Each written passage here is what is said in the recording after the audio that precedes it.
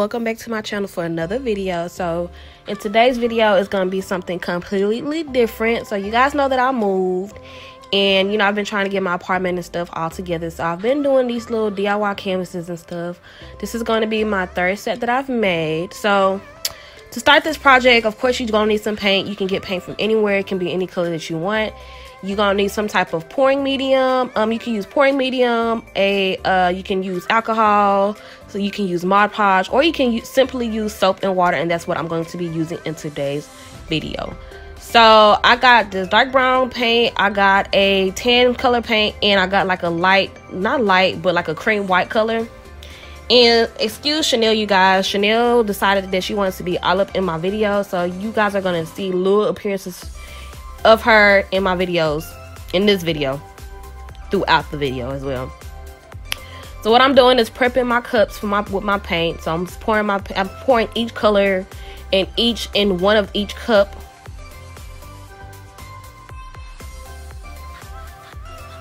And then I'm taking the next color and I'm pouring that one in the next cup. And I'm sorry that my camera is shaking. Like I said, Chanel was just all up in my space while I was trying to record, so I'm sorry about that.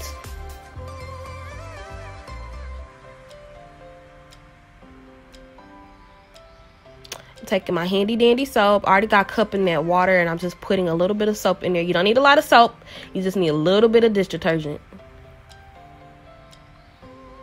And of course, you want to use plastic spoons, or you can use wooden sticks to stir up your mixture.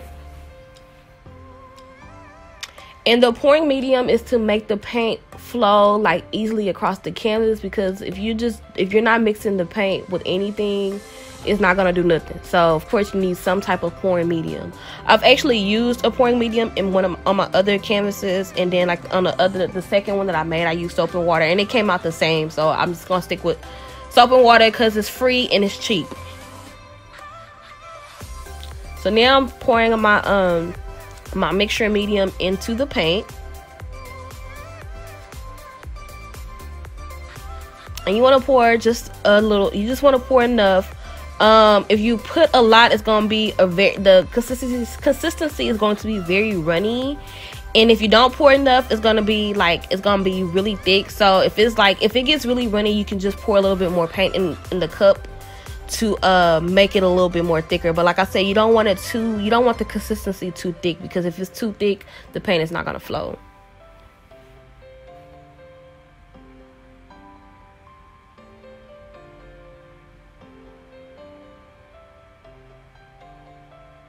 And this is exactly what it looks like. I was trying to get it to be clear, but it wasn't focusing. So yeah, so I'm just going to continue the same process until everything is done.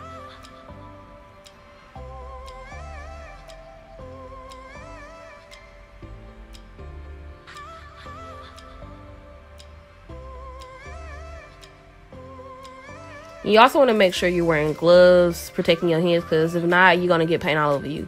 So the canvas I'm using is a 16 by 20 canvas that I picked up from Hobby Lobby. You can either get them from Hobby Lobby or you can get them from Michael's. They're always on sale, and there's always a coupon to use.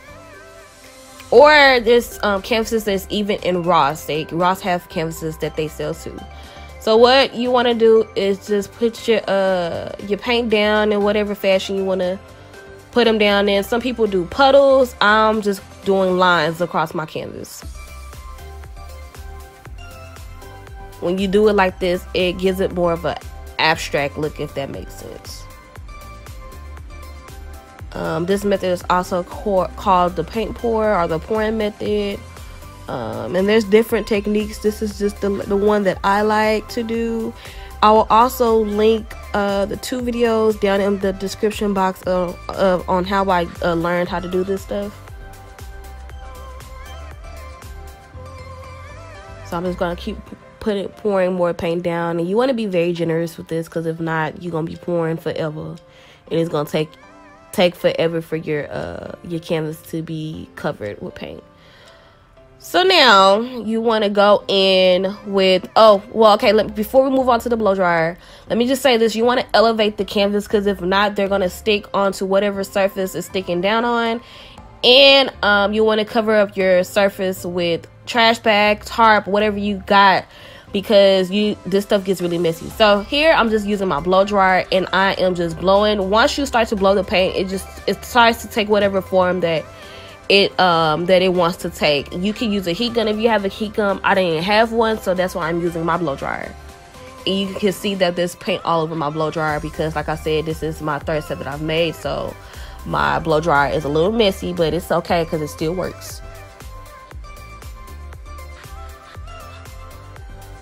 These are some clips on how it's looking so far. It's turning out really pretty.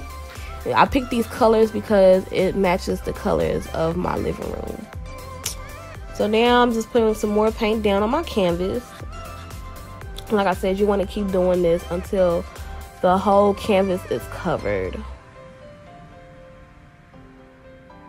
If you have too much of one color, you can always go back in with another color and put some more of that color down and mix it, or however you want to do it. You can, like I said, you can do bigger canvases, you can do smaller canvases, you can do whatever color you want. That's just the beauty of abstract. You can do whatever you want.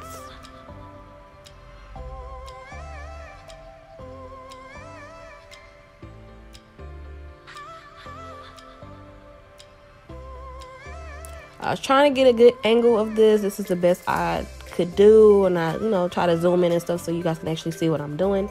And now I'm just tilting the canvas too, so to get the paint to kind of move around, so that it's just not just staying the way it kind of blow dried out. So I kind of tilted some more so it can look a little bit more abstract, if that makes sense.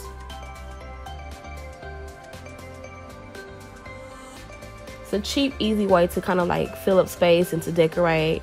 If you're on a budget, if you don't want to spend $200 to $300 and stuff on these paintings, you can easily just make your own.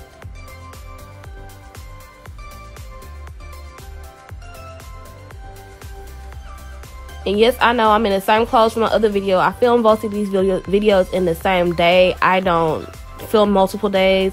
I always film all my videos in one day because your girl works throughout the week, okay? So that's why you guys see that I'm in the same same fit from my other video.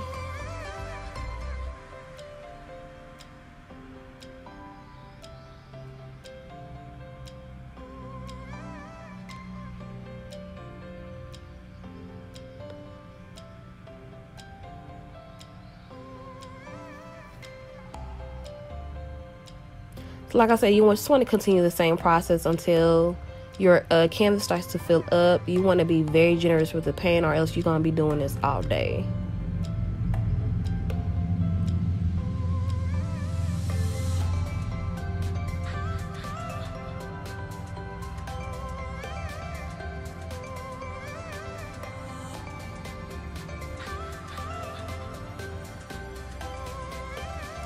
And as you can see, I tried to turn my blow dryer in different directions so that the paints are spreading and the colors are actually kind of mixing in with each other. And say if I want the darker brown going more so one way, I will kind of flick it in that direction so that the paint can go towards that way as well. So it's kind of like me just kind of spreading it out, if that makes sense.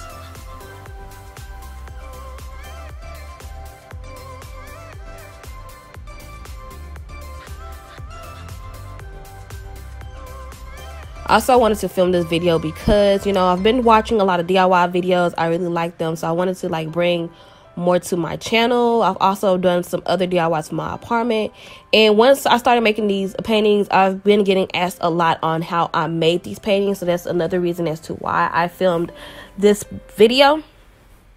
So hopefully it'll help you guys out there that, want to jazz up your apartment, or if you just want something to put on your wall, something cute. Because like I said, it's a cheap and effective way of decorating, and it's inexpensive. It's not expensive at all to make your own paintings. As long as you got some paint, a canvas, and a blow dryer, you're good to go. And your pouring medium, that's all you need.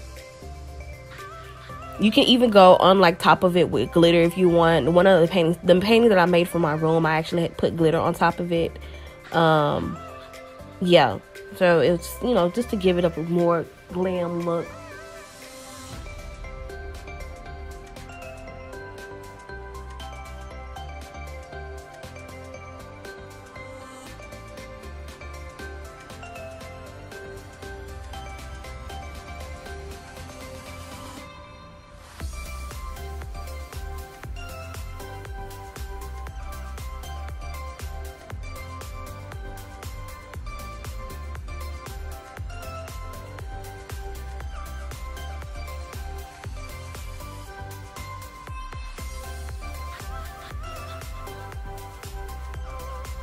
Now we're going to do some more tilting to kind of move the paint around.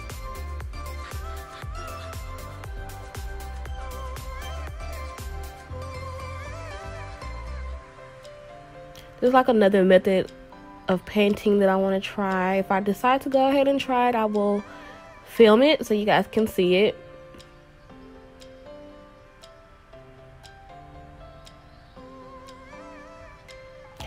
I really like making these paintings because, you know, it's kind of like exactly what you want. I never just like to buy stuff just to be buying stuff. So, you know, it just, I don't know, it kind of helps me save money, and it's me making exactly what I want. It has the colors in it too, if that makes sense. So here you're just gonna see me filling in a little bit of white spaces that do not get touched with paint. So that's what I'm doing right here.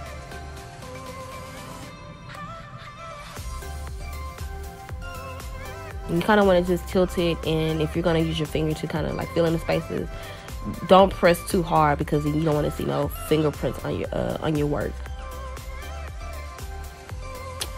So now that I'm going to go in with this foam brush that I already had.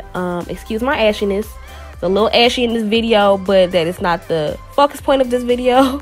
I'm just going to go over the sides of the canvas so that everything comes together.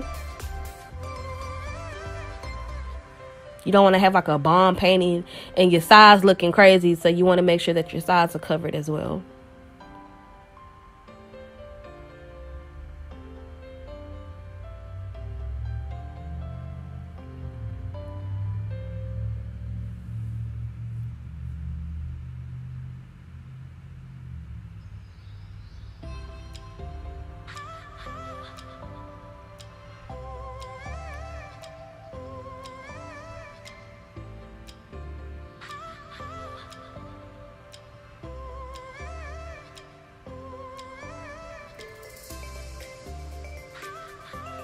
So here are some clips on how it looks after I was done. They came out really, really, really pretty. I was really satisfied with the way it came out. So now what you want to do is wait for it to dry. I left it right here until it was dry, and it took 2 days to completely dry. So we're gonna move into the next clip. So this is 2 days afterwards that it's dry, and I'm taking this Krylon Kamar varnish, and all it does is protects the painting from any yellowing. And you want to do this in a ventilated area because this stuff do not smell pleasant at all, and you don't want your place to be like stank with this stuff. So you want to take it outside, and you also want to cover your nose because you don't want to inhale this stuff either. So I'm just spraying it on top of the paintings. You kind of want to do it in like a quick movement because you don't want to cause any drips on your stuff either. And now I'm going in with this clear glaze from Krylon as well. Gives it like a nice glossy finish. It makes the paintings and stuff come together. And that's it really for you guys. I'm going to show you guys in the next clip where I decided to put it like in my living room, because they're going in my living room. And that's it for the video, you guys. I hope you guys like this video. I hope this helps somebody. Do not leave without liking, commenting, and subscribing to my channel, and I will see you guys in my next video.